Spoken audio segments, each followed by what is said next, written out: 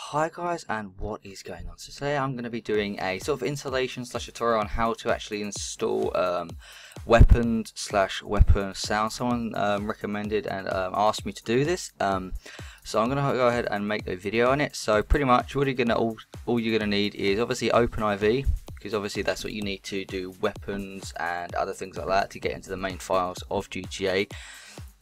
And you're obviously going to need a copy of GTA 5. Now I don't know whether this, I have a legit version, so I'm just going to go the way of doing the legit Steam version. So all you need to do is open IV, go to Windows. Obviously if you haven't got Open IV already, just go ahead and download that. It should have a step-by-step on how to do so. Then what you want to do is obviously go online, for instance, and get a mod. So I'm going to download this one. That, and then we're going to get this and we're going to open this. Just drag and drop these to the desktop. Then from here, to download this one, we're going to go to update,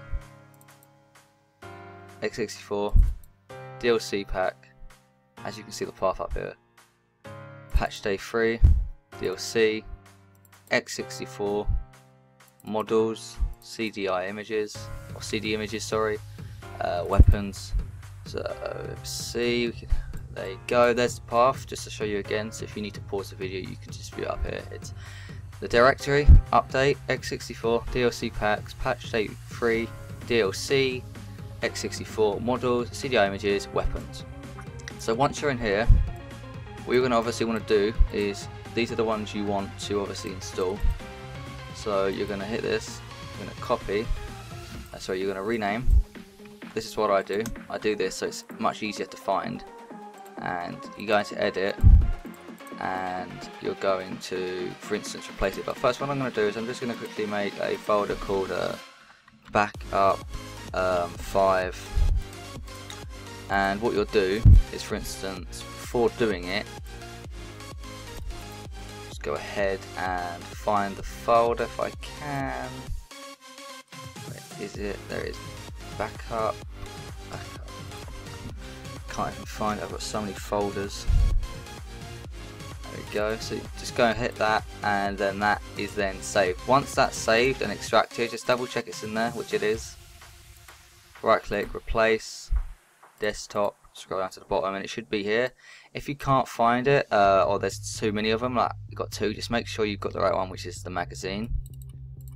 Then that one is done. Then you can obviously go ahead and delete that. Next one, just copy it in here, put it in there, extract, then there we go, backup 5. Then you can replace it, just like this. Now personally, I would say, I don't know what I've done there, I would say obviously back up. But me personally, I don't back up because most of the mods I use, like, I know what I'm doing, so I prefer not to, like, because I do constantly mod videos and showcases. I don't bother to back up, but I wouldn't go by like just me. Don't say oh yeah, he doesn't back up, so I'm not going to back up. I would just say back up, but that's my personal point of view. I've been doing this for a long time, so there's hardly any time where I'm going to do anything wrong, and I'm constantly updating my models, constantly every single day. So there's never a time where I'm going to have the original models for the guns I'm doing. But if obviously if you're not doing what I'm doing, then just go ahead and back it up. So once that's done, that should pretty much all be done. What I'm going to do now is I'm going to load up the game, and yeah, see if it worked. So I've just got into GTA. Now what we're gonna do is obviously we're gonna see which one it replaced, which is the Desert Eagle. So we're gonna open it, and there you go. It's done. It's simple as that. All you need to do is drag and drop the file. Sorry. Remember to back up, and yeah, that's pretty much it.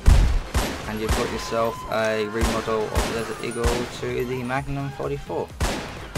I hope you guys have enjoyed this quick tutorial.